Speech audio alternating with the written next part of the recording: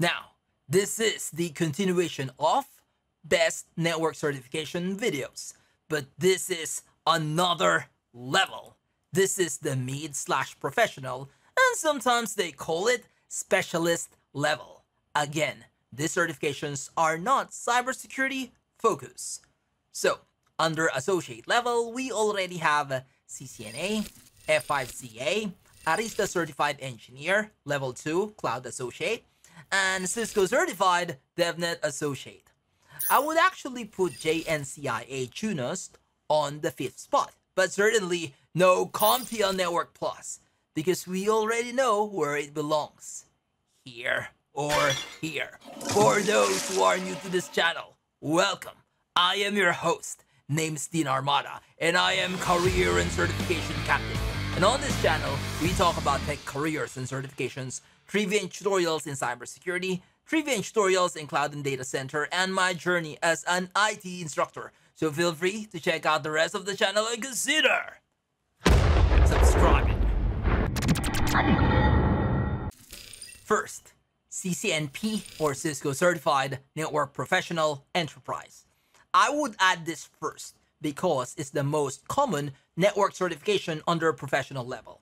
And there is a new concentration exam that is relevant to the evolving technologies. The exam is ENCC, or Designing and Implementing Cloud Connectivity. It focuses on SD-WAN and cloud computing, such as AWS, Azure, and Google Cloud. Next, CCNP Data Center. I still recommend this cert because it's a network certification that focuses on private cloud, and they talk heavily on servers, storage, virtualization, and SDN solutions. Next, F5CTS or F5 Certified Technology Specialist, and we have two. The first one is F5CTS in LTM, and the second one is F5CTS in DNS. For large-scale data center and private cloud environment, F5CA or F5 Certified Big IP Administrator knowledge may not be enough, and you would probably need to learn more of the advanced level, as CTS in LTM talks about more on architecting and troubleshooting F5 Big IP LTM. The certification exam is designed for multiple data center with groups of Big IP LTM. It also focuses on optimization and acceleration of your applications, specifically web applications. Now for CTS in DNS, this is the only valuable certification that focuses on designing, implementing, and maintaining global load balancing using DNS technologies. Next, Arista Cloud Engineer, Level 3 Cloud Journeyman. Here's what I can say about ACE Level 3. It's a must-have certification if you want to learn modern private cloud networking. It focuses heavily on VXLAN, EVPN, and PBGP. It also covers Arista SDN Controller, which is called Cloud Vision, or CVP. CVP stands for Cloud Vision Portal. This course also introduces network automation, but that's not really the focus of the exam. Oh, have I already told you this? This certification is an intense hands-on lab exam.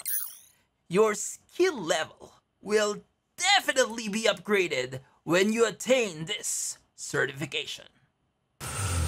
Last one, and I won't give this to Cisco Certified DevNet Professional. I don't think you will be needing many of those topics and technologies covered in the exam.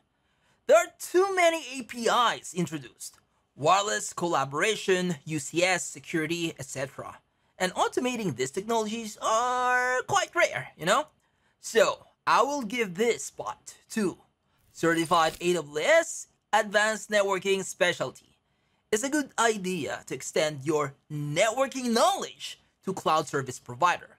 And the exam includes topics like interconnectivity options such as IPVPN, multi-protocol label switching or MPLS, virtual private LAN services or VPLS, etc. And it also covers multi-region solutions, or hybrid cloud connectivity solutions, such as AWS Direct Connect, VPN, and many more. What do you think, guys?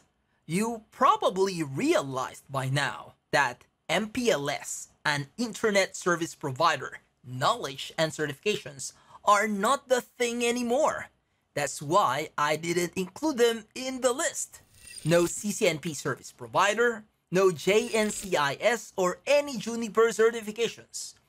I also didn't include wireless certifications. I don't think it's valuable, like CWNP certifications.